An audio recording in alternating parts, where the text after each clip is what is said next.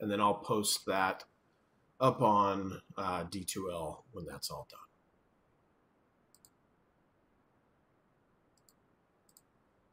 Okay.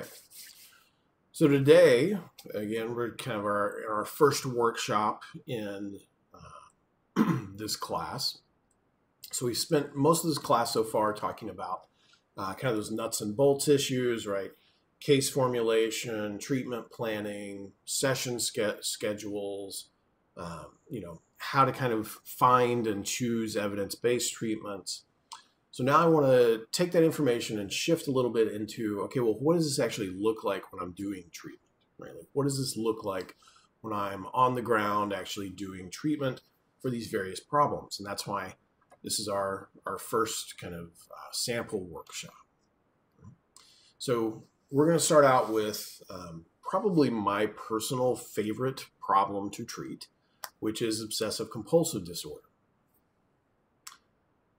Just kind of a little bit of a background. So my primary interest and area of research in graduate school was actually trauma and anxiety-based problems. So particularly looking at PTSD, how that presents in youth across time, who is and is not impacted by traumatic events, things like that. And then when I went on my clinical internship to the University of Florida, I was very fortunate and was able to hook up and kind of hook into our specialty clinic down there that treated obsessive compulsive disorder. At the time, it was one of literally the top treatment places in the world for OCD. And we had people coming from, all over the country and outside of the country to come in for both intensive and weekly treatments with us. So I got a huge amount of experience working with OCD there, and I just loved it. I just loved working with these families and being able to help them see incredible progress in relatively short amounts of time. And that, honestly, kind of rekindled my enjoyment of doing therapy. Prior to that, I was really leaning more towards focusing on assessment work and evaluation and diagnostic work. And part of that was because, in all honesty, I wasn't really trained very well in how to do good evidence-based therapy in graduate school. I was kind of, given some overview and basics, but I wasn't really kind of given the hands-on direct training in how to do these things. And so when I actually got that with these populations that are so amenable to change, it was like, oh my God, it turns out I love therapy. Like, assessment, get out of here. You're fine, whatever. But anyway, let me treat these really anxious kids and do some amazing work with those families. So what we'll cover today, kind of in our part one, is we'll talk about, what causes OCD, what does it look like, what is it, what all does doing cognitive behavioral therapy with OCD entail, and then how well does it work? Right. So we're going to kind of hit these four pieces today. So most of you all have had pretty much your entire educational career in psychology, at least, under the auspices of the DSM-5, which came out in 2013. The DSM as a relatively controversial document for a very large number of reasons, but it's still kind of our most widely used diagnostic scheme. And when we switched from DSM-4 to 5, DSM-4 was published actually in the early 90s, DSM-5, like I said, in 2013. There was an entirely new chapter and classification that was titled Obsessive-Compulsive and Related Disorders. And what this category did was it pulled together diagnoses from a lot of other categories, and it made some new ones up into official diagnoses. So the kind of the flagship diagnosis that you might guess is obsessive-compulsive disorder. It was previously in the anxiety disorders category. But we also lumped together body dysmorphia, which was previously in what was called the somatoform disorders. Two new disorders, hoarding disorder and then skin picking or excoriation, and then trichotillomania, which is compulsive hair pulling, which was previously in the impulse control disorders. So this new category is really drawing from a lot of other different areas, and including completely new diagnoses. And this was pretty controversial at the time. There were a lot of folks, honestly, myself included, who didn't think that OCD needed to be removed from anxiety disorders because that is the primary kind of driver of it. But in the end, the DSM-5 committees decided to reorganize it. One, because these disorders, so OCD, BDD, hoarding, and then what's called the BFRBs, or the body-focused repetitive behaviors, skin picking, hair pulling, they really are highly related. And they're related biologically, they're related etiologically, they're treated in very similar ways. And so there's a lot of evidence showing that these really did group together. And perhaps I think the best reason to do this was to help clinicians be more aware of and treat people who are suffering from these problems. Things like, for example, skin picking and hair pulling were often undiagnosed, misdiagnosed, ignored altogether because they weren't very common and they weren't really thought of very often.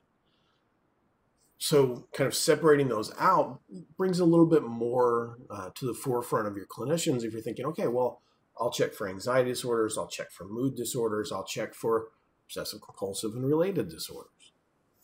So some good things certainly come about from that. Now, it was placed right next to the anxiety disorders in the book to help kind of emphasize the similarities and the overlap between the diagnostic categories, which is, I'm sure you're all aware, really are just social constructions, right? So, at least putting them together like that helps you realize that, yeah, these are pretty closely related. Now, these all have features in common, such as this kind of obsessive preoccupation or different kinds of repetitive behaviors. But the focus of the preoccupation and the types of repetitive behaviors you see differ between the disorders. So again, grouped together, but they are different enough to classify them as different disorders. Even something like OCD, which has a large amount, as we'll see, of hoarding behaviors within it, is distinct from what we consider a hoarding disorder.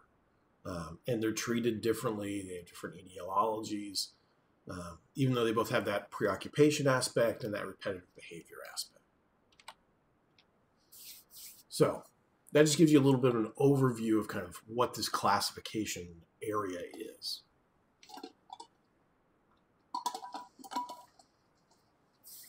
So that being said, today our focus is on OCD, right? So let's dig into what is obsessive compulsive disorder specifically. In the DSM-5, our operational definition that we're using for official diagnosis is first that you have to have the presence of obsessions, compulsions, or both. Now, this was actually a big change from the DSM-4, which said the presence of obsessions and compulsions. The reason that it now says obsessions, compulsions, or both is to, one, include this very small amount of folks who have OCD who seem to have what's often termed pure O, which is pure obsessional OCD, where they are really having a large number of obsessions, but they're not seeing distinct compulsions related to those. Or people who are having compulsions, but maybe are not able to elucidate what their obsessions are. So very young children, for example. The youngest kid that I've treated, who I would say definitely had diagnosable OCD, was between 2.5 and 3 years old. And, she couldn't tell me, oh, here's the repetitive thought that's in my mind, Dr. Caleb. Like, she couldn't do that, right? She didn't have those language skills.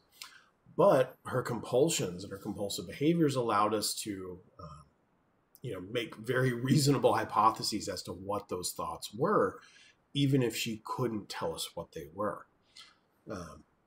So, we didn't know for sure that she was having obsessions, but she definitely was.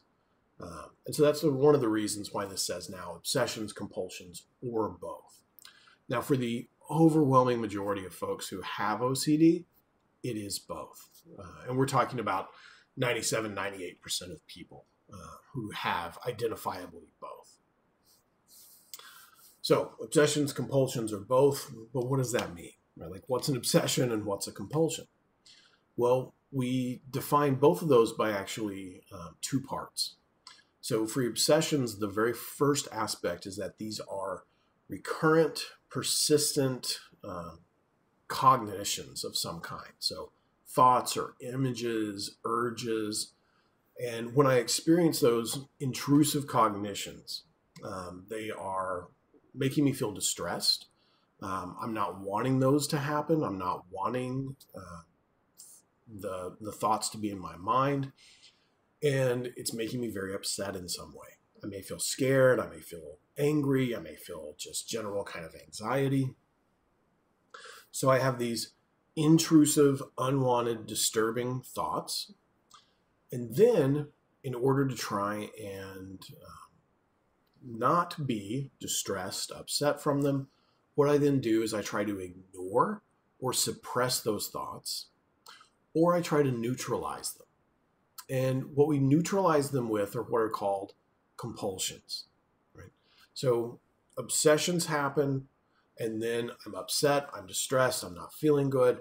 Oh, I've got to do this compulsion, which then helps me feel better. And we'll see the exact relationship there in a minute. Now, the most common kinds of obsessive thoughts that we see across the lifespan are thoughts about harming people that you love.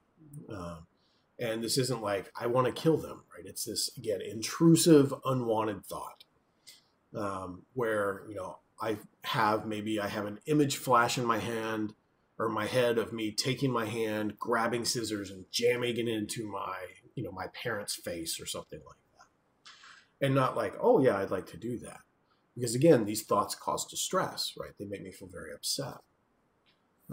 Doubts are extraordinarily common, where I doubt that I've done something that I have done. Did I really lock that? Did I really close this? Did I really turn this off? So, again, doubting that you've actually done something when you definitely have. We see lots and lots of intrusive thoughts about contamination. And these can be a very, very wide variety of contaminants.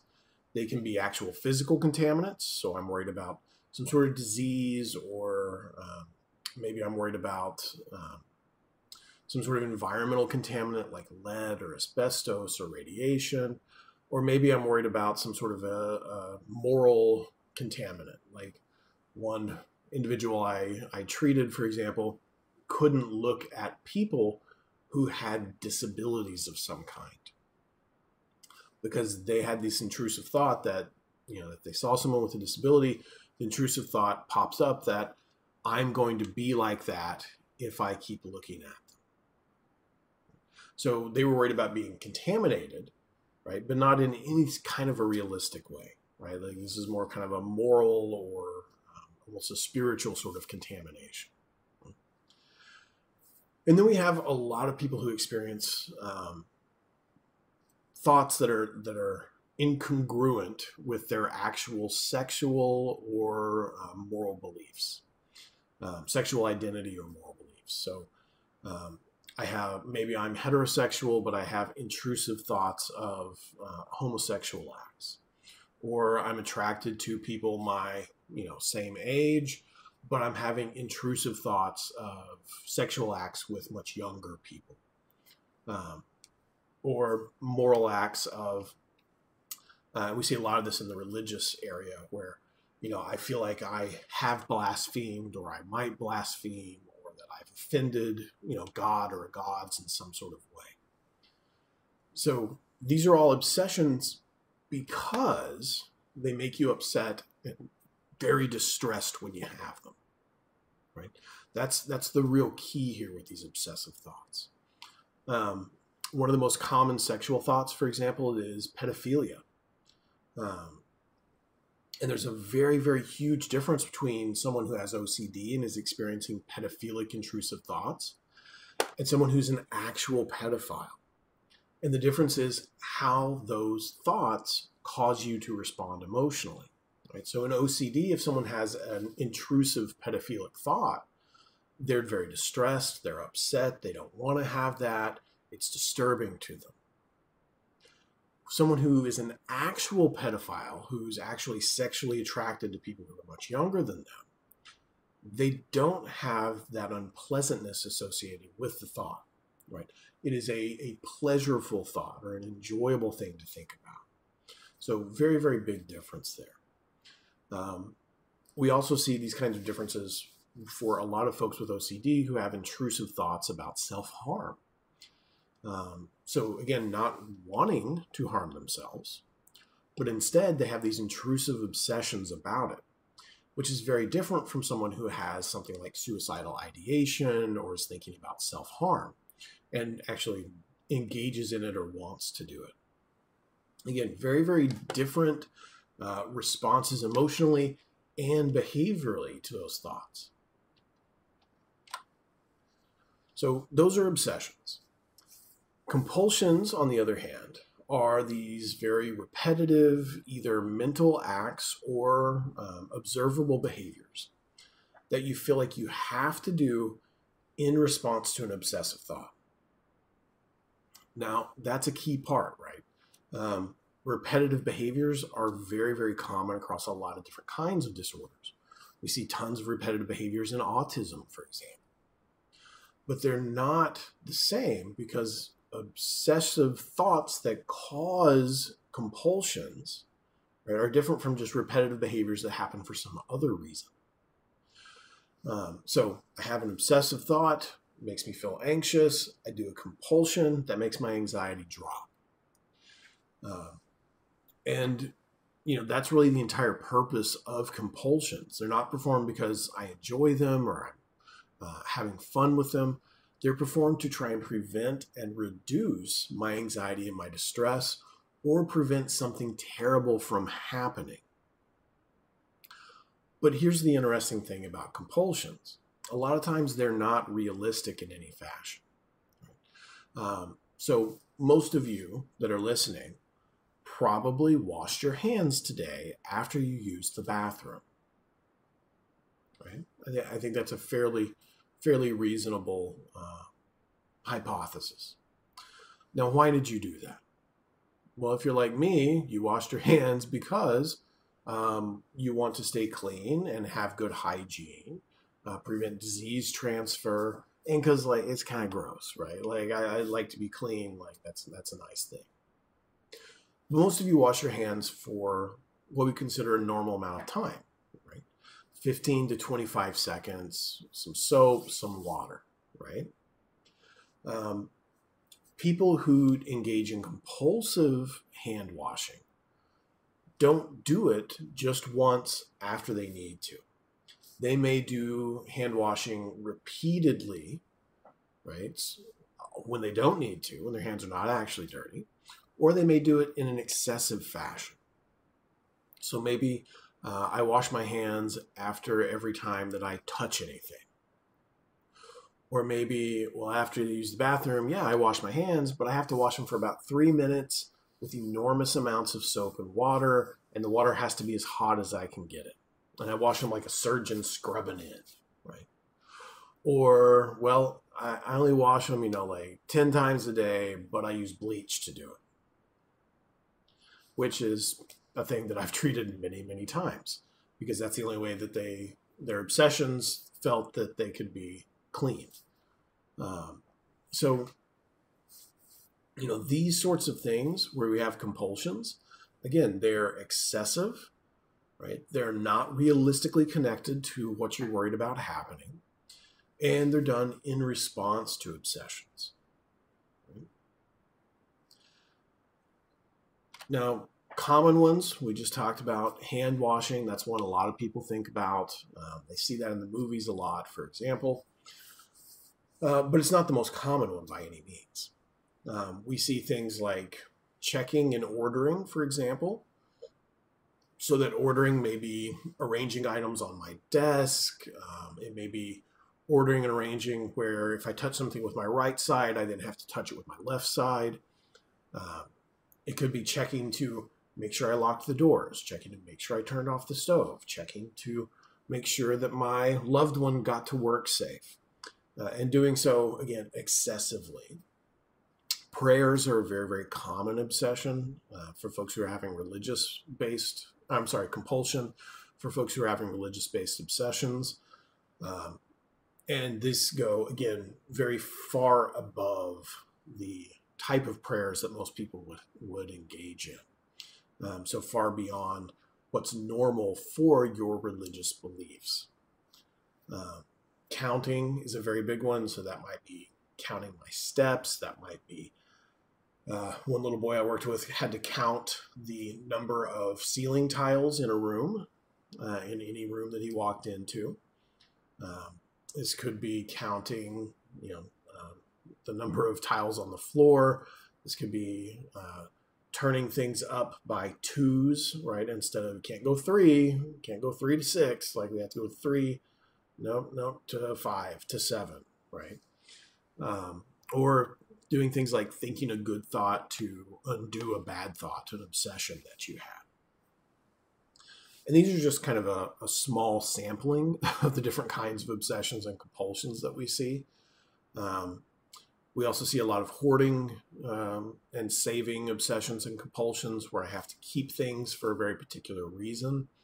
I had one little guy I treated, for example, who hoarded rocks.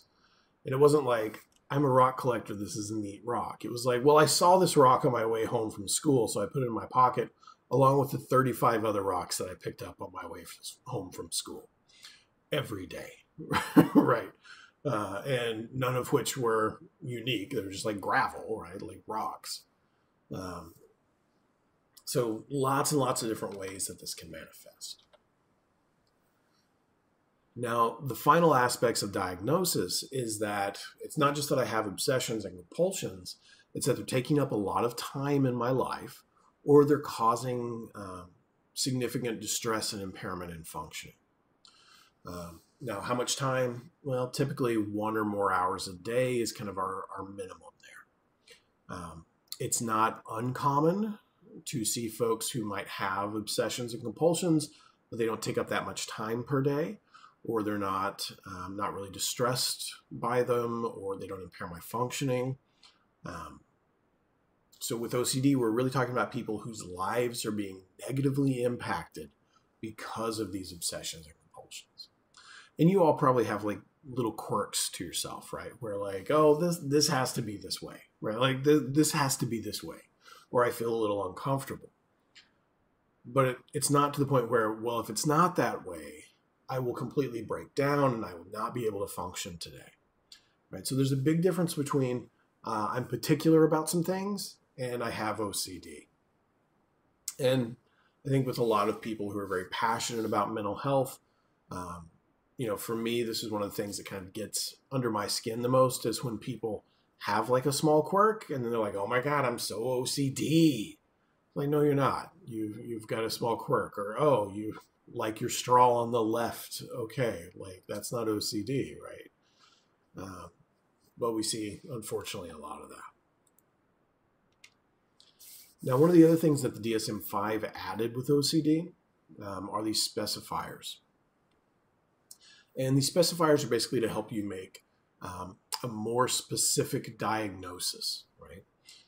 Most of these are related to insight, all the way from good or fair insight, where someone's like, yeah, these are probably not true, but I should still play it safe and do them, to absent and delusional, where it's like, no, this is true. Like, if I don't do this, the bus will crash, right?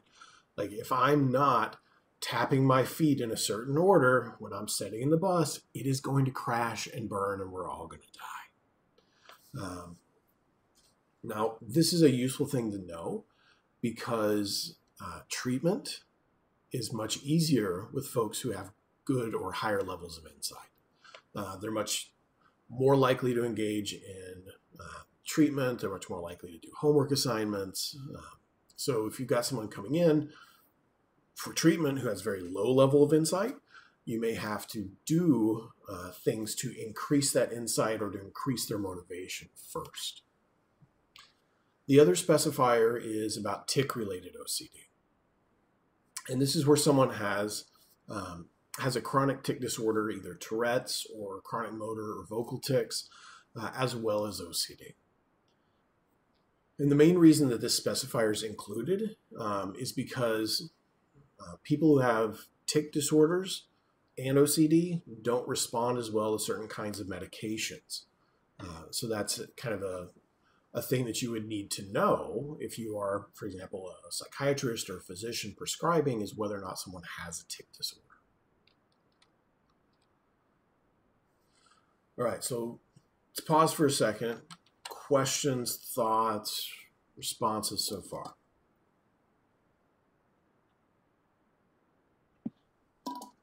Dr. Lack, you were just saying that if your client has poor insight, then you may need to help them kind of see. Can you kind of elaborate or repeat that? I didn't quite understand that Yeah. necessarily.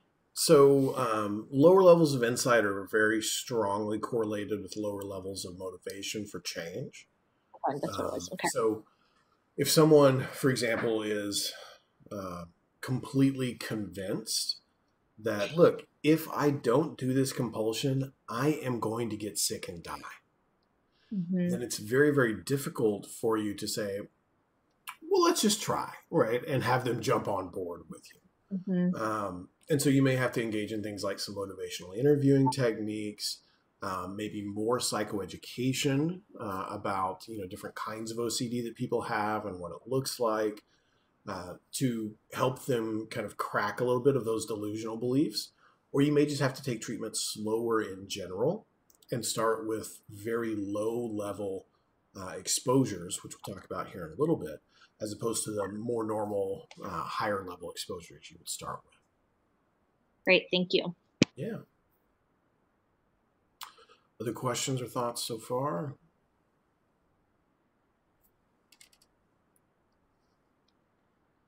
Okay. So I talked about how there's, this pretty wide variety of OCD symptoms. In our gold standard measure for OCD, which is called in children, it's called the CY-BOX, the Children's Yale-Brown Obsessive-Compulsive Scale. We actually assess over 70 different kinds of obsessions and compulsions. But these tend to break down into a smaller number of categories, or what we call symptom dimensions. And most of our research on this either lands on the side of 4 or 5 symptom dimensions. And you can see an enormous amount of variety within these dimensions, but they're pretty comprehensive. So, for example, hoarding. What it is that I save or why it is that I save something, you can see an infinite variety of that. But it's all related to saving or a hoarding obsession, and then needing to keep certain things. Contamination and cleaning, same sort of thing. What I'm worried about being contaminated with or by, and how I'm trying to keep myself safe from that can be enormously different, but they're all different aspects of contamination and cleaning. Symmetry and ordering go together, so having to have things a certain way, needing things to be a particular way, or otherwise, something bad's going to happen. And then what we call these forbidden thoughts, and these are usually where we see those sexual or religious-based or moral-based kinds of obsessions and compulsions. Some of the research finds this over-responsibility factor as well, which is more of thinking about how much of an outsized impact my behaviors actually have on the world. So I'll give you one example. So I had Uh, he was late adolescent, early adult, who was training to be an electrician. Um, and his obsessions were varied. So he had a lot of religious based obsessions, but the ones that were interfering with his life the most were he was very, very convinced that if he was to step on cracks, right? And this includes not just like sidewalk cracks, but also like where you have tiles and then you have the space between tiles, right? That would be a crack, or lines in the floor, that would be a crack. If he was to do that, then something terrible was going to happen to one of his family members. What was? He didn't know. He didn't know. He couldn't tell you, but he knew something terrible was going to happen. And that's obviously ridiculous, right? Like it doesn't, like you stepping on a crack is not going to cause anything to happen to a family member. But for him, he felt that it was. And he had this huge amount of responsibility. Like, this is all on me. Now, how is this impairing his life? Well, you try and go into and wire a building and have to very carefully step to avoid all the cracks in that building and see how long it takes you, right? So he was having massive amounts of disruption there to his work and educational opportunities. So these symptom dimensions, something that's really, really interesting about them to me is that not everybody who has OCD has symptoms in all of these, right? So I could just have it in hoarding, or I could just have, contamination. A lot of folks will have it across a couple of different ones, but we see a lot of consistency across time.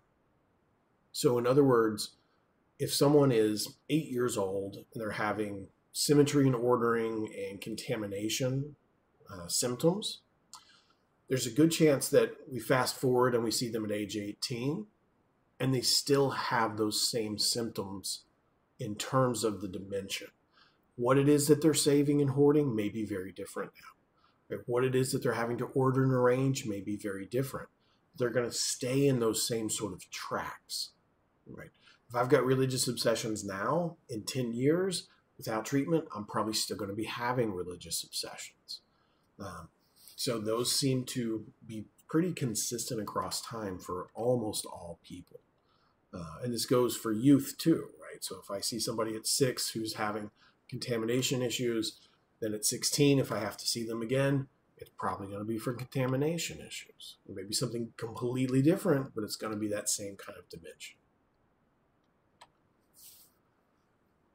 So let's talk prevalence rates. This is a thing that people like to talk about. How many, how often, how common is this? Generally speaking, the numbers that you see most often thrown around are these numbers that are on the screen, which is about 1% of the pediatric population, and then 2 to 3% of the adult population. Now, there was actually just a meta-analysis released earlier this week, published earlier this week, looking at adult numbers in OCD. And it concluded, and this was a very, very well done meta-analysis over data from the last 30 years, that the actual likely adult OCD rate was probably closer to 1%, not 2 to 3%, because a lot of those higher numbers came from studies that did not do good diagnostic work. Right, so they would rely more on just self-report as opposed to interviews or observations. And so if it's, roughly 1% in our adult population, that means it's probably lower in our pediatric population, maybe at, maybe a 0.5% or something like that. We don't have, a meta-analysis on the PEDS numbers yet, but my guess is probably 0.5 to 0.75 based on the new adult data. So it's not an incredibly common disorder, right? It's not something like major depression where 20% of the population at some point would be able to be diagnosed with that. So relatively uncommon, but not nearly as uncommon as something, for example, like Tourette's disorder, which is more in the 0.01% kind of category. Now, most folks also have, like I mentioned earlier today, both obsessions and compulsions, right? So they're definitely, um, the norm is to have obsessions and compulsions that are both pretty easily identifiable. For folks who have obsessions but then don't have any compulsions, there's a really good chance that it's because they're either doing a high amount of avoidance, right? So they're just avoiding a lot of things so that they don't have to engage in compulsions, uh, or that they're engaging in mental compulsions that they are not really aware of that are compulsions.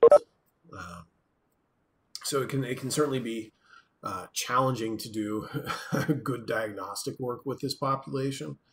Um, but again, most people have obsessions and compulsions.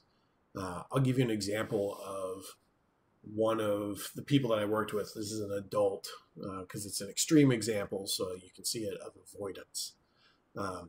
So this guy, when he first came in, he was in his mid 50s, and I asked him about contamination and cleaning because he was very dirty. He was a very dirty man. Obviously, not engaging in a lot of hygiene. Clothes also very, very dirty. Bad smells, things like that. So I asked him about any obsessions about cleanliness, and he definitely had some, but he didn't have any compulsions he was engaging in right then. Well, the reason he didn't have any compulsions was because he was avoiding all the situations that would lead him to do the compulsive behaviors. So when I saw him, for example, he hadn't showered in about 3 months. Because the last time he took a shower, it took him about 12 hours. Continuous, right? So he was in there continuously for 12 hours. And most of that was not with, nice warm water. So he had just been avoiding doing that, right? Because one of his compulsions was cleaning, right? So he had these cleaning compulsions where when he would start, it would be very, very hard for him to stop. He hadn't brushed his teeth in, he said, at least 5 years, but it was probably closer to 10 years. Because the last time that he remembered brushing his teeth, he had brushed them for about 3 hours and his gums were just bleeding. So he just completely avoided it, right? So he wasn't doing those compulsions, but that's only because he was avoiding those things.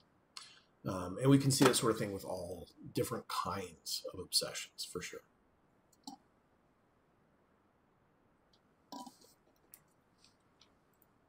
So compulsions don't have to be one type or one behavior specifically. It could be like type of behavior, like cleaning can expand showering, brushing teeth, washing hands.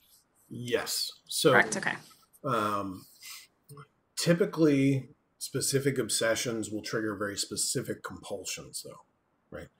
So for him, he goes and he, gets ready to brush his teeth, and he has the obsession that if you don't brush them well, then you're going to have gum disease.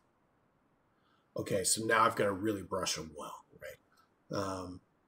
Or, I had one little boy that I treated who, excuse me, he would not eat from food that had been opened already, like packaged food, right? So like a box of cereal, we opened that yesterday. I'm not touching that, right? Now, did he have a compulsion about it? Well, he would compulsively not eat, but that's not doing something's not a compulsion. That's avoidance, right? So he would have that obsession of this is contaminated, this is unclean, so therefore I have to open up a new box of cereal to eat from, right? And so we see that very clear link between specific obsession resulting in specific compulsions. Does that answer your question, Katja?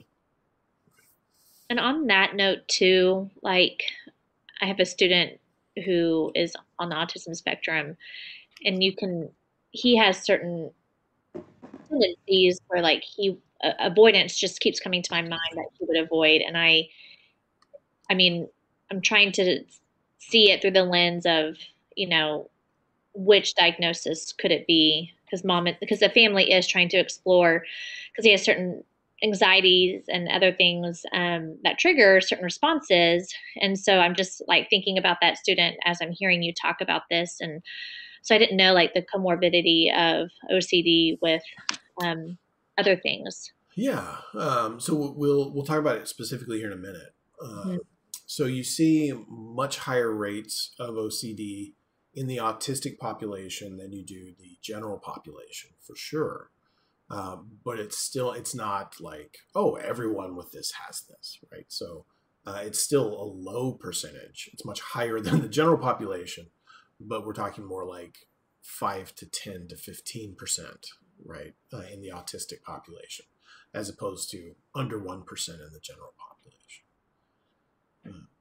And that Emily, that's a great example of why things like a functional analysis are so important in the context of doing differential diagnosis, because I can have two people who are engaging in roughly the same behavior, but can be doing it for very different reasons, right?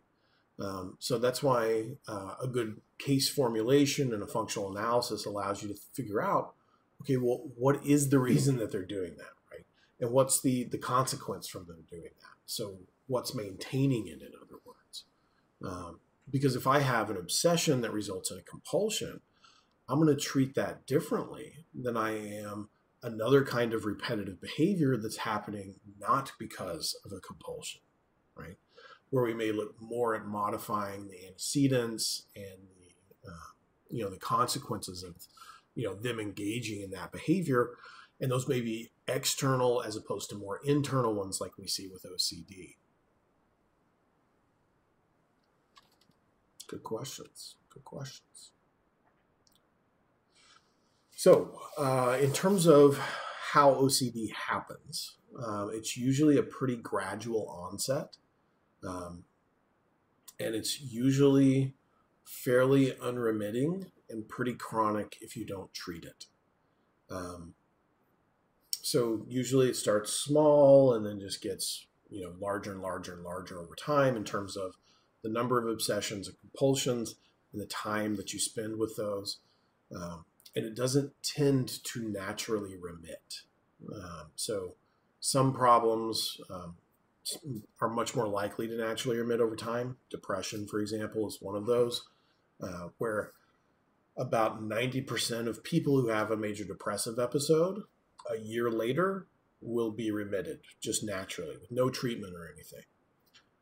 We don't see that with OCD. If anything, we would see the opposite kind of pattern, where it's only this really, really tiny number of folks who remit naturally.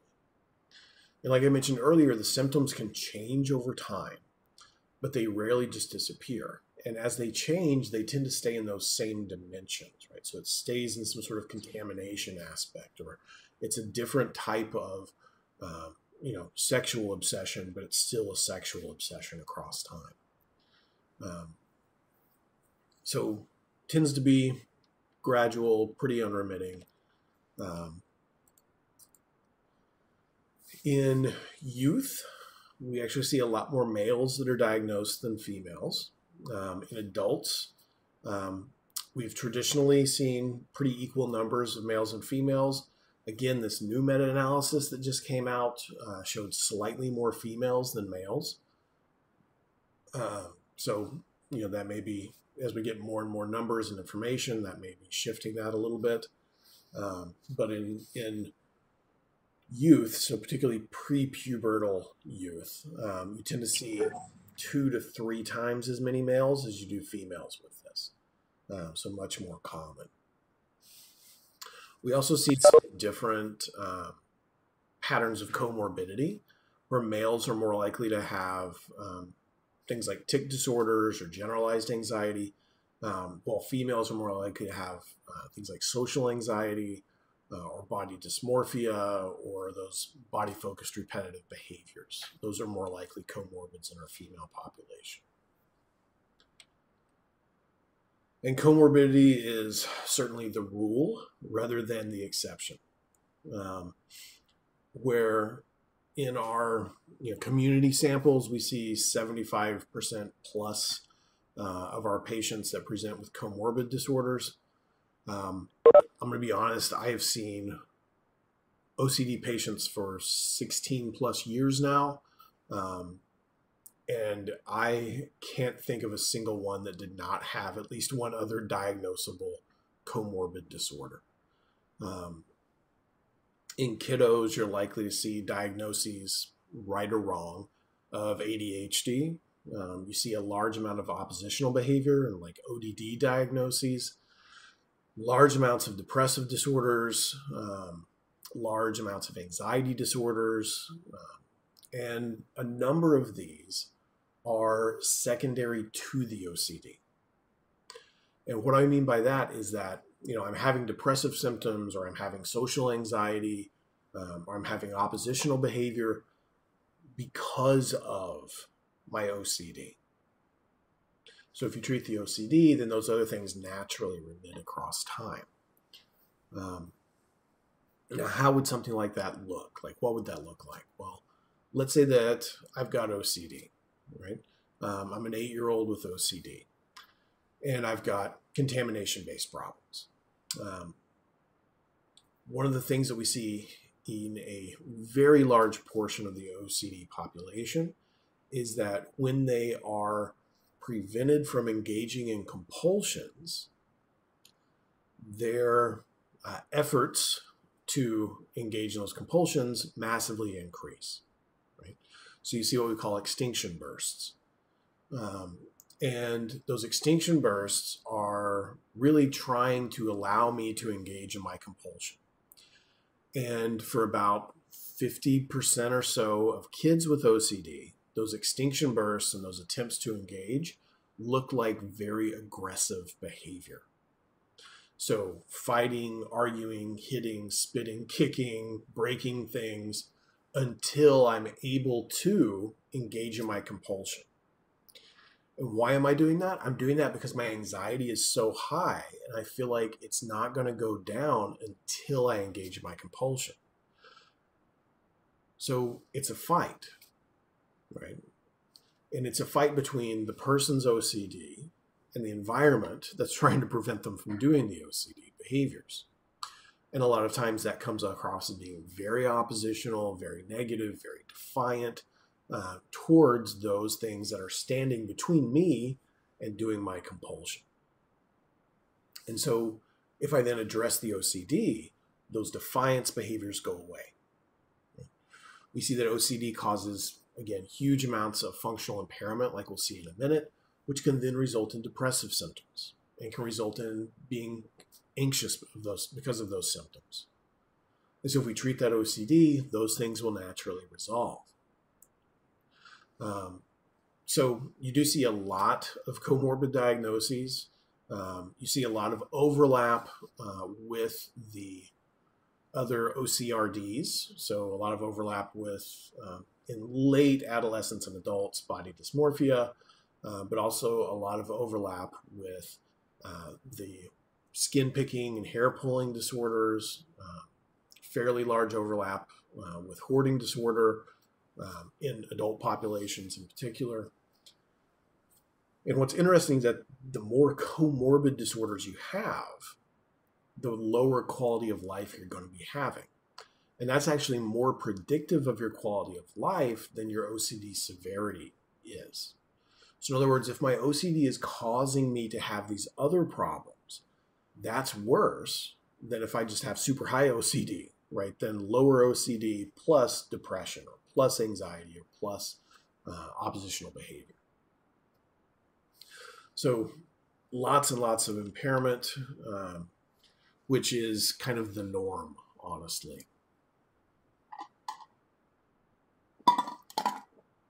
Basically, all children who have OCD report that, one, those obsessions cause me to have, very significant levels of distress. And that can be reported as feeling scared, feeling anxious, feeling nervous, worried, angry, etc.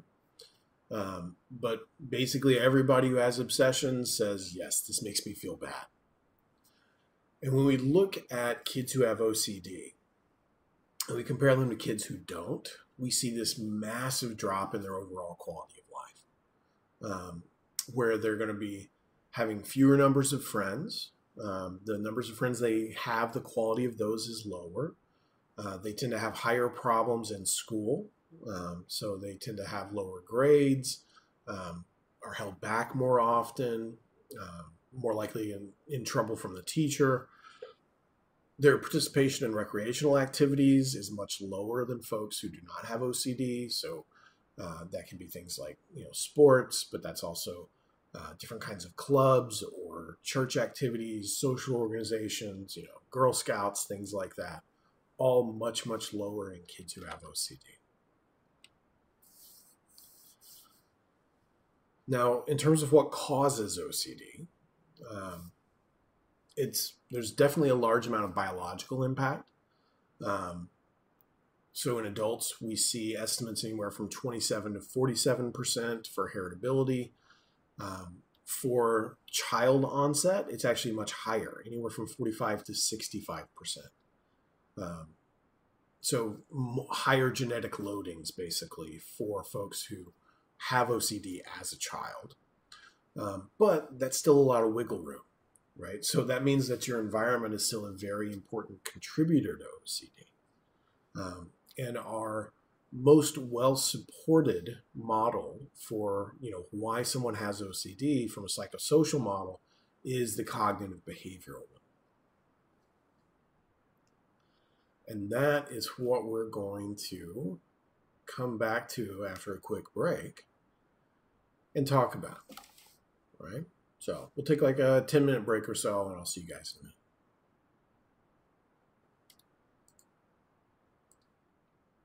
So, like I had said right before we took our break, environment, obviously a big contributor to OCD.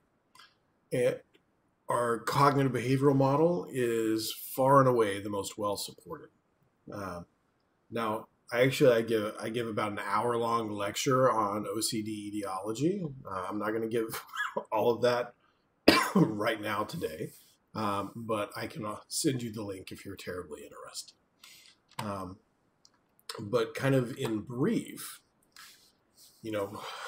just like with any cognitive behavioral model of any kind of mental health problem, we're talking about this bidirectional impact of behavior and cognition, and both of those influencing emotion, and us trying to figure out, okay, well, what's causing those different behaviors, cognitions, emotions to become maladaptive, right, to go awry. One of the interesting things about obsessional thoughts is that all of us, everyone, has intrusive thoughts, right? All of us do. And the content of those intrusive thoughts in people who do and do not have OCD is virtually identical. So in other words, the kinds of intrusive thoughts that people who have OCD have are the same that we all have. But only a very, very small fraction of our population has OCD, 1% or so. So why is that? Like, what's the difference? Well, a lot of that is that we have underlying beliefs that are then activated because of those thoughts. And those underlying beliefs, which we can talk about here in a minute, cause those normal intrusive thoughts to be appraised in a very different way than, say, I appraise those. Right? So let's say, for example, I'm walking down the street, just having a good time, minding my own business, walking down the street, and I see somebody walking towards me with a puppy on a leash. Right? It's like, oh, look at that puppy. And then I might have an intrusive thought just pop into my head. That's like, kick it into traffic, right? Or I see like a vision of me like just booting this puppy into oncoming traffic and then getting smashed by a bus, right? And then because I don't have OCD, right? I'm like, wow, that's weird. Why did my brain do that? That's crazy. Hi, puppy. Don't worry, right? You're not in danger from me. And then I just go on about my business, right? I don't think about it again. I'm not worried about it or concerned about it. But in OCD, we see an enormous amount of people who would have that kind of a thought and then think, oh my God, this really means something. Like this is important. What does this mean about me? What does that say about me as a person that I would have that kind of a thought come into my head about kicking that puppy into oncoming traffic?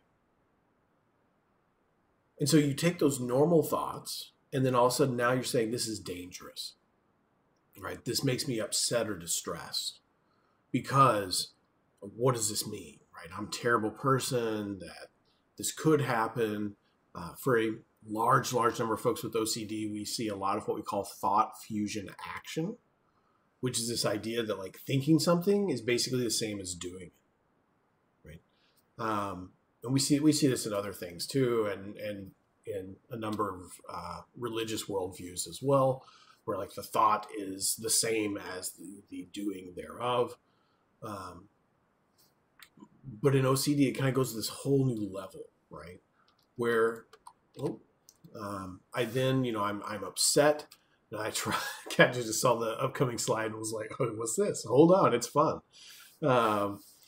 And then I'm upset. What happens when we're upset? Any of us? Well, we try and do something to reduce our distress and being upset, and usually that's some sort of an escape or an avoidance behavior.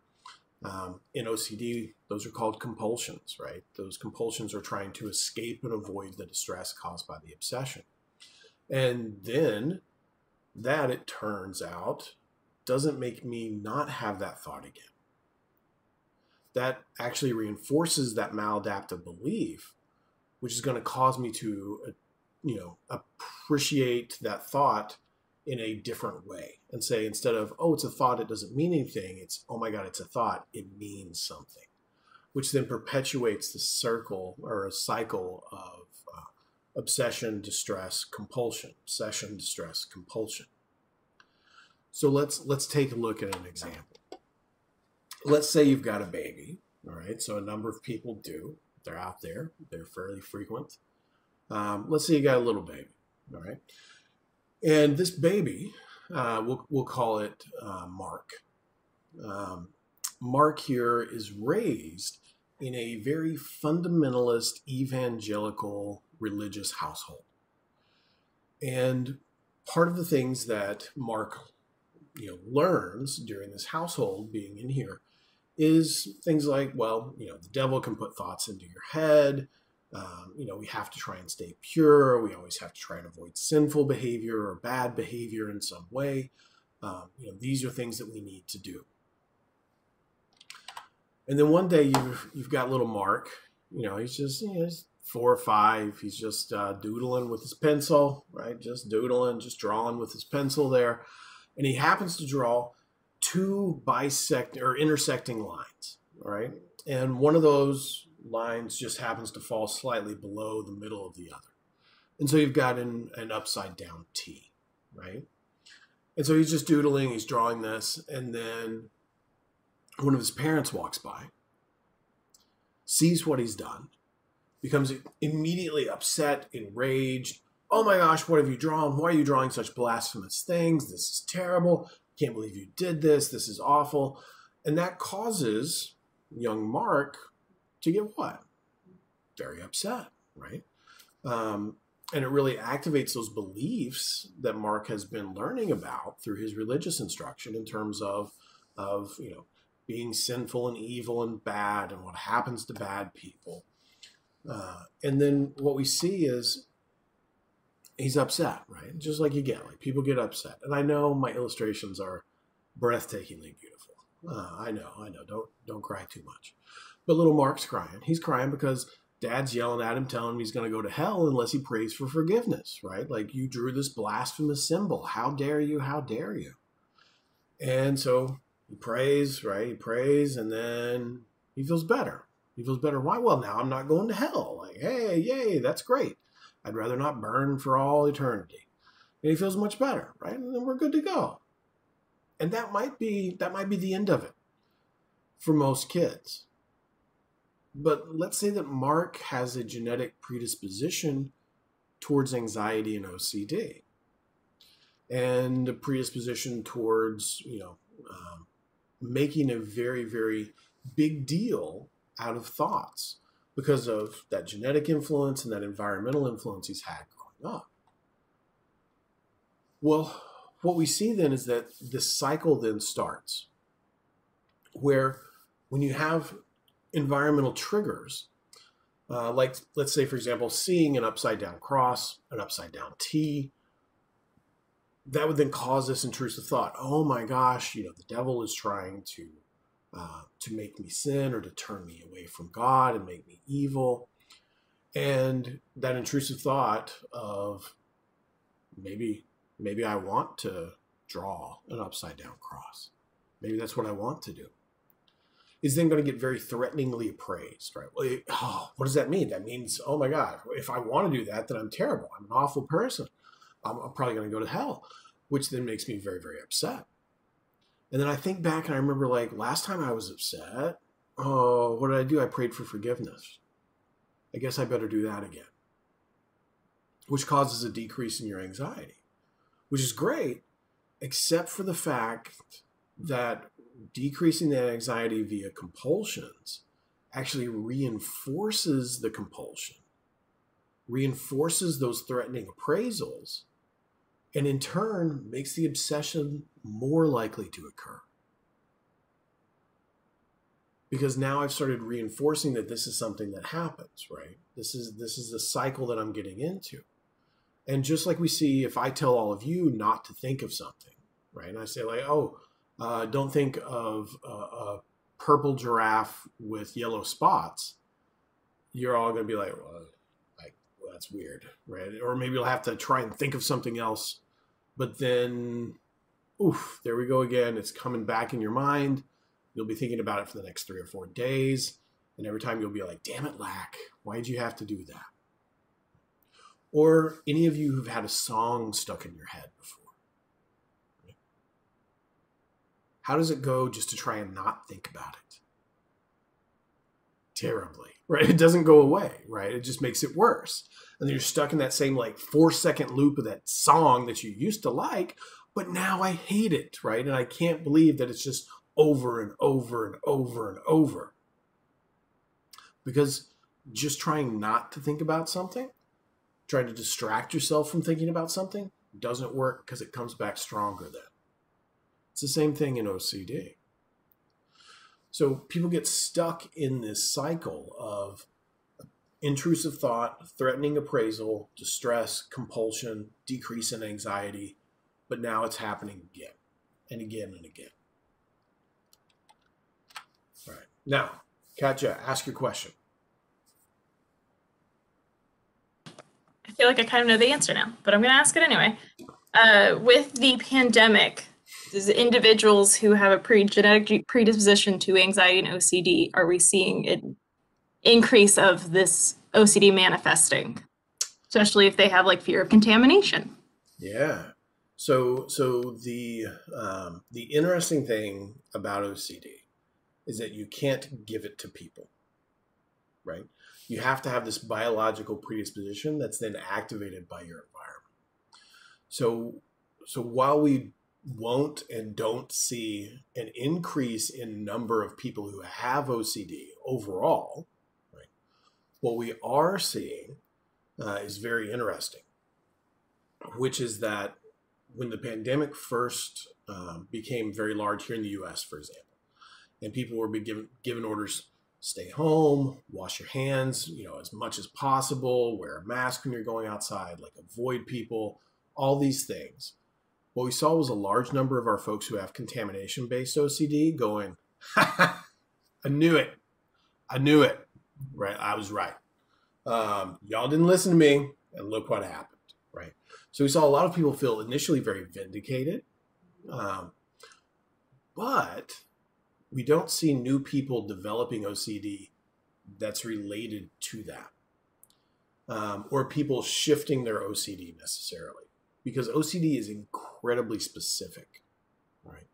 So if if somebody was already worried about germs or infection, then yeah, they're probably going to be upping, the number of compulsions they're doing, having higher amounts of obsessions. But someone who has an OCD that's not related to that isn't going to then develop OCD symptoms outside of those dimensions, right, that they originally had them in.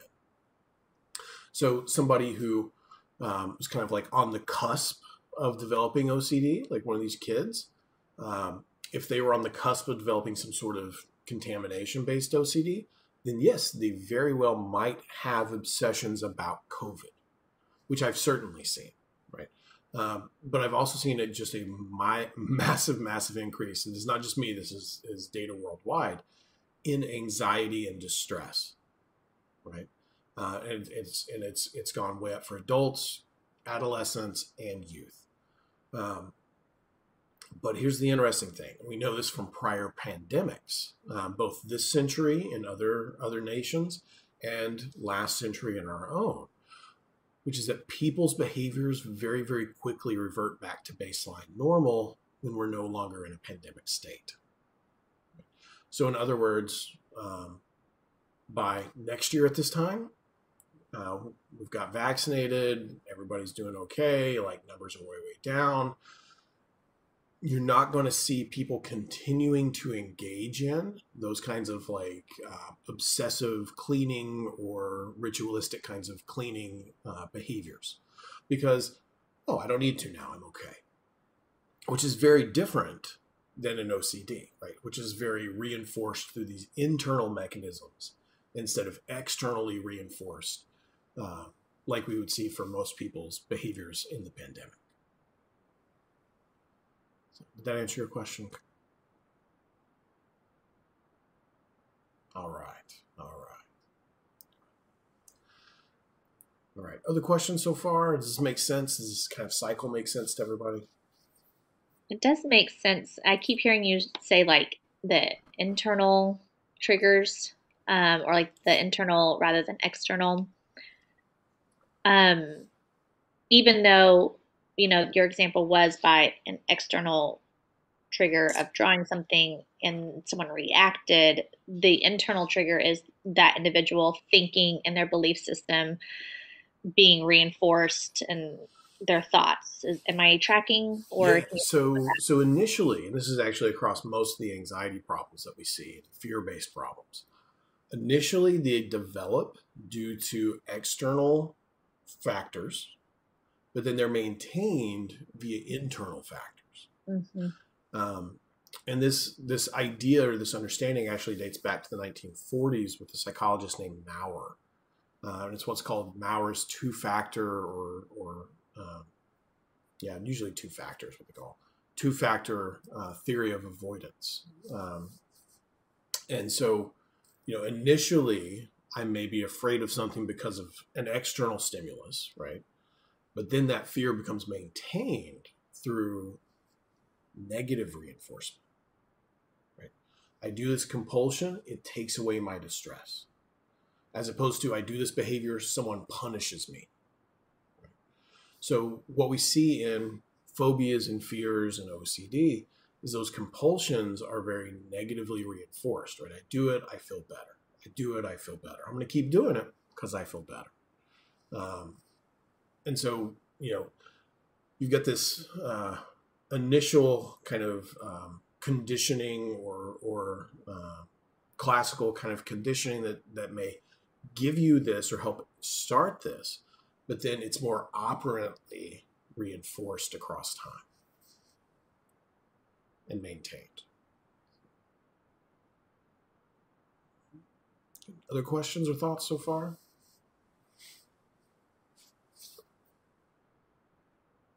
Right. Now this understanding of OCD and of generally of fear-based behaviors is really at the heart of how we then treat it using cognitive behavioral techniques, right? And you can think about that if you take a look here, right? So if we think about how cognitions, emotions, and behavior interact, we've got different things that we can do. So we could, for example, change the antecedents here, right? And make it so that there's no triggers for this person's intrusive thoughts, right? Okay, well, that might fix their OCD as long as they're in an extraordinarily highly contained environment, right? Which it turns out most of us aren't. So maybe that's not the best thing to do to fix this. Well, can we fix whether or not someone has an intrusive thought? Not really. We can't just like, be like, all right, stop it. It turns out that doesn't work. But we could maybe work on this threatening appraisal. And so we can actually use what are called cognitive restructuring techniques to change how I respond to that thought, right? Whether or not that thought needs to be seen as dangerous. And can I directly target your distress? Well, no, I can't be like, stop being anxious, right? You all have probably told someone that before, right? And it worked really well, right? Like, stop being sad, stop being worried. And you're like, oh, no problem. No, but we can target these compulsions. And we can target those compulsions through what we call response prevention. And that's why our treatment is called exposure with response prevention. We expose you to those triggers, right?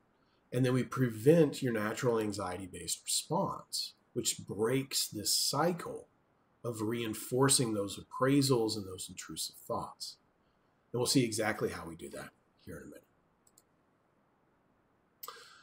Now, if we're going to treat OCD, which we should want to do, then we should be treating it with cognitive behavioral therapy. I know you guys read in the HUP book, your What Not to Do, about all these other things that are out there that people might try and why they don't work and why they're non-scientific. Here's what we do, which is cognitive behavioral therapy. And it is the treatment of choice both for adults and for youth. It's superior to medications alone. And it really focuses on what we call exposure with response prevention, or EXRP. Most of the time now it's ERP. You'll see that a lot. And it has really, really good effect sizes. So anywhere from 88 to 95% of people who go through cognitive behavioral therapy for OCD improve. It also has a very, very low relapse rate, which is awesome. About 12% of people will relapse afterwards. If you look at medication relapse rates, you're talking anywhere from 80 to 95% of people relapse when they stop taking medications. We do see a pretty high dropout rate right now. About a quarter of people will drop out before treatment is completed, usually in the first couple of sessions, which is problematic for sure. It's actually been a major focus of research over the last decade in terms of basically how can we reduce those dropout rates. And we've got some very interesting things we're trying, which if we have time, we can talk about later, probably next week. In terms of outcomes, who does better, who does worse? One of the things that we know from a lot of research is those folks who have hoarding symptoms tend to respond less well to treatment. That seems to be related to those who have hoarding symptoms having lower overall insight into whether or not those are reasonable. We see very similar results in hoarding disorder, which is pretty treatment resistant. We actually see very low success rates, even with our best at this point therapies for hoarding disorder. So there's something about those symptoms that really seems to be resistant to treatment. For folks who are pretty low motivated, low insight, you may need to add motivational enhancement techniques like we see for motivational interviewing in order to get them to be able to perform the exposures. But that seems to be a pretty big boost in terms of getting people to do exposures. And the other cool thing that we see is that group therapy is actually as effective as individual therapy for OCD. And a large part of that seems to come from the fact that you've got an enormous amount of modeling that takes place there. So one of the interesting things about OCD is that just because you have OCD doesn't mean that you can't recognize other people's OCD symptoms are completely ridiculous. And so when you bring together a bunch of people who have OCD in a group, they're very good at pointing out, like, look, yeah, that's silly. That's silly. Mine's real. Mine's real, though. Like, mine is really concerning. Like, I know we shouldn't argue about mine, but yours is ridiculous.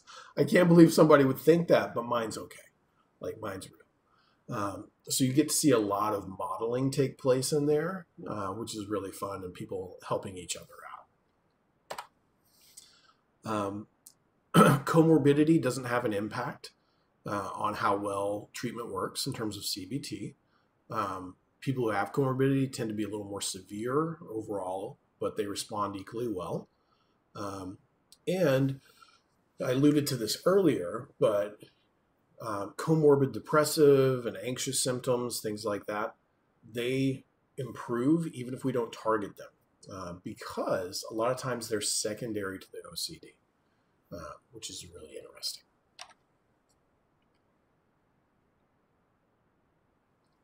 This just gives you an idea about some of our earlier trials in OCD that really helped show, like, hey, this helps. Like, CBT is really working well. The blue bars that you can see, those are folks who are in the exposure and response prevention arms compared to our control arms, where we would see very small amounts of change, or even people getting worse, compared to changes of 30 to 60+% decreases in symptoms when you see ERP, which has been found pretty consistently, honestly, over the last 20 years, is that we see, depending upon kind of how well or the level of expertise of people who are treating it, you can see decreases anywhere from 60 to 85, 90%. I mean, it's pretty incredible. And you can see them over relatively short periods of time. So what does that look like, though? Right? What does it look like when we put together this kind of treatment package for obsessive-compulsive disorder? Well, generally, you're talking anywhere between 10 and 16 sessions. This has been delivered in a number of ways. So kind of standard weekly outpatient treatment,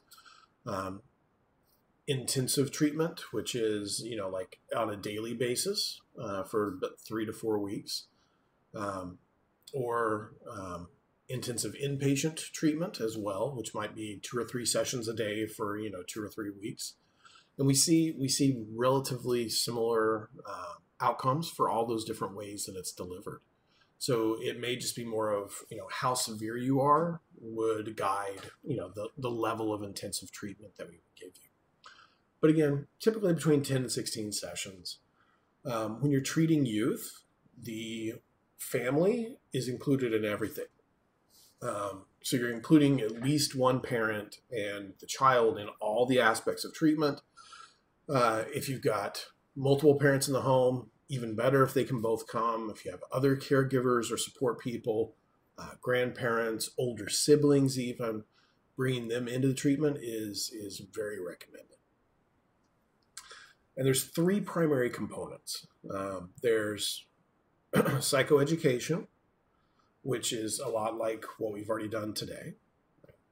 There's parent education, right, which is basically helping the parents get the tools they need in order to help their child.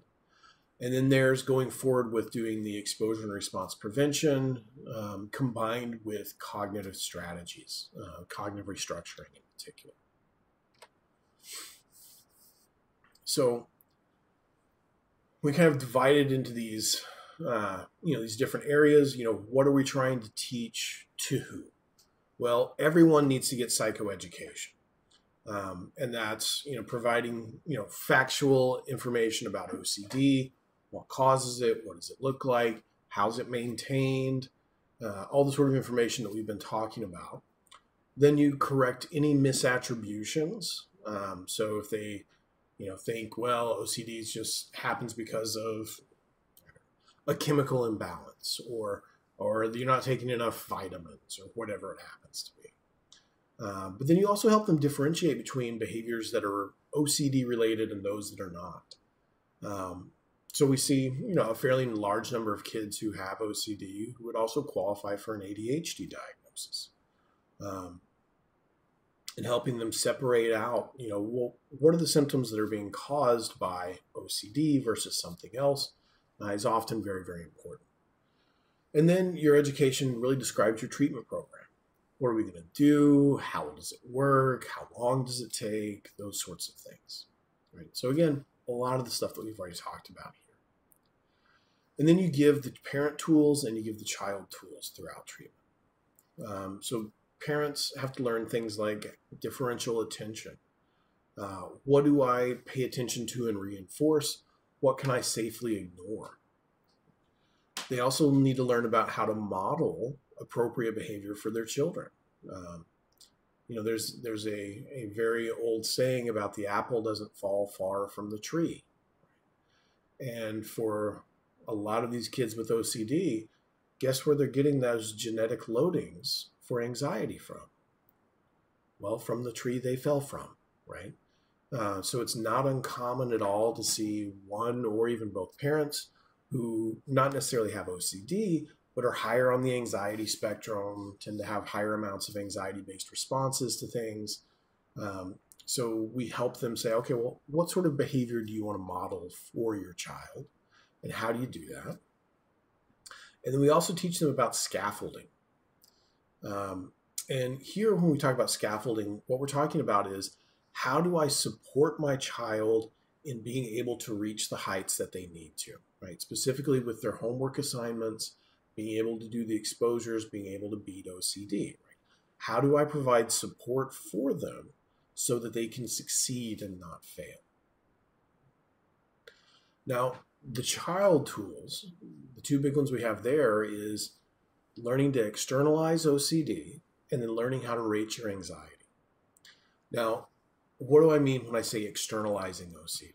Well, for a lot of kids and adults, honestly, who come in who have OCD, what they're doing is they're saying things like me, right? There's something wrong with me.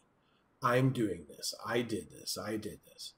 And so what we do is we start trying to have them separate me and OCD, right? Because right now it's like this. It's right. Me and OCD, we're all together.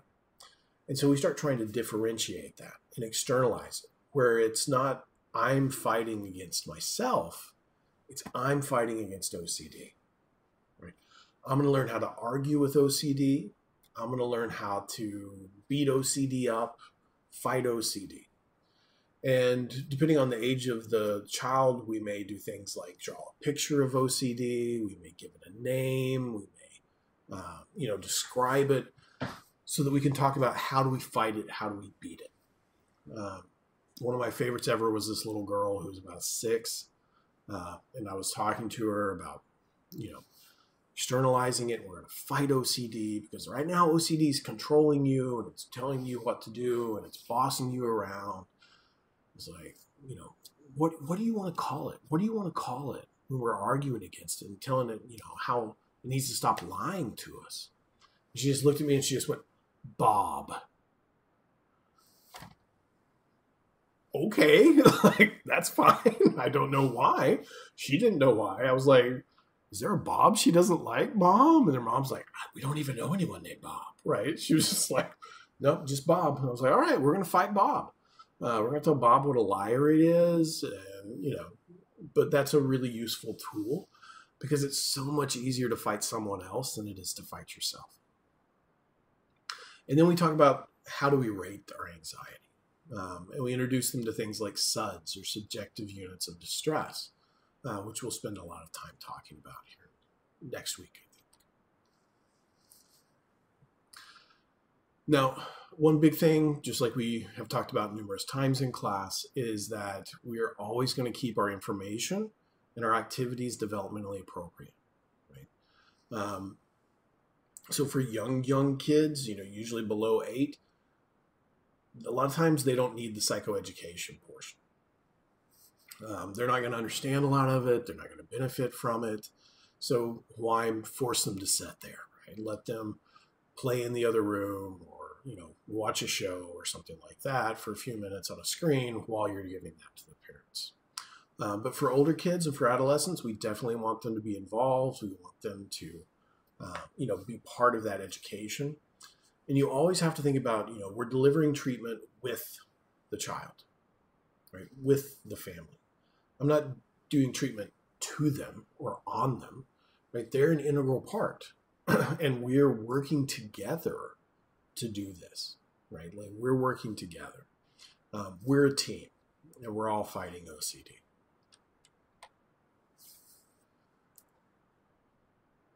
All right, now that's the first half of my workshop on OCD. Obviously, that's longer than what you've got. You guys are going to do like an hour. But I included a lot more information, spent a lot more time because a lot of it is very similar to what you all will be doing and talking about. So you can get a lot of different ideas and kind of how you'll be presenting things. But questions so far? Questions about CBT for OCD? So far, anyway. Or about OCD generally.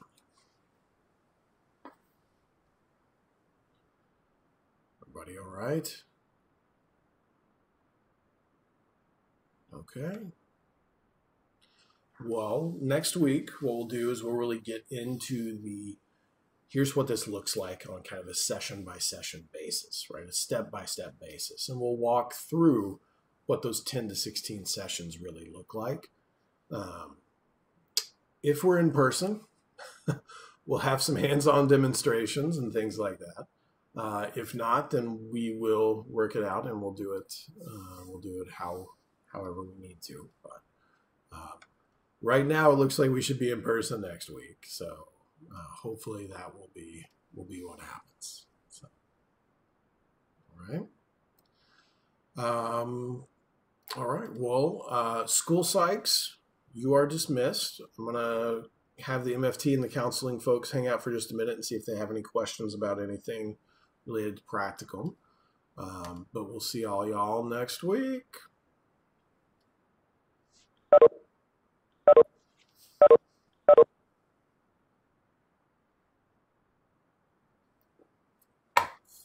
All right. Hi, folks. We got any questions for me?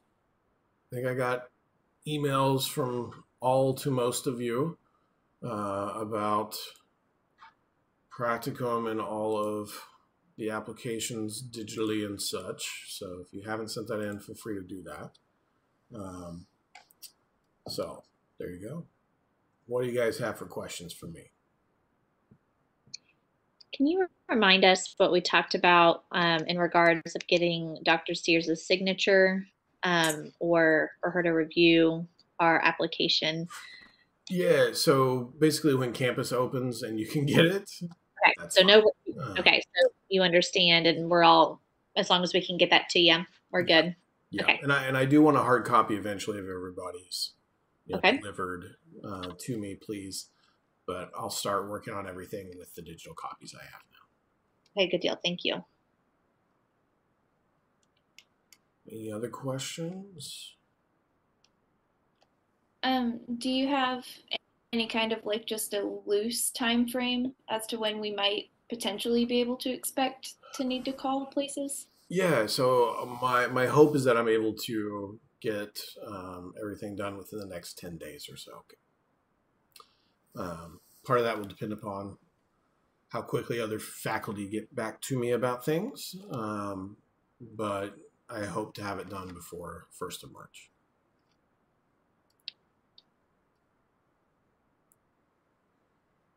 Anybody else?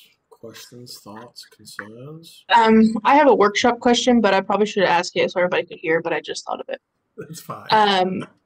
Jara and I have been looking for like our readings and stuff, and the ones that we have are, one of them is like 2015 and the other two are I think a little bit over 10 years old. Are you like a stickler, like it has to be 5 years or? No. Okay. Some teachers are like, if it's before that, then, so. No, as long as we did look within like super recent, but it just doesn't have very many options. That's fine. Okay.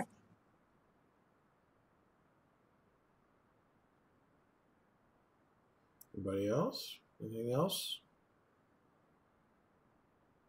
All right. right. Well, there you go.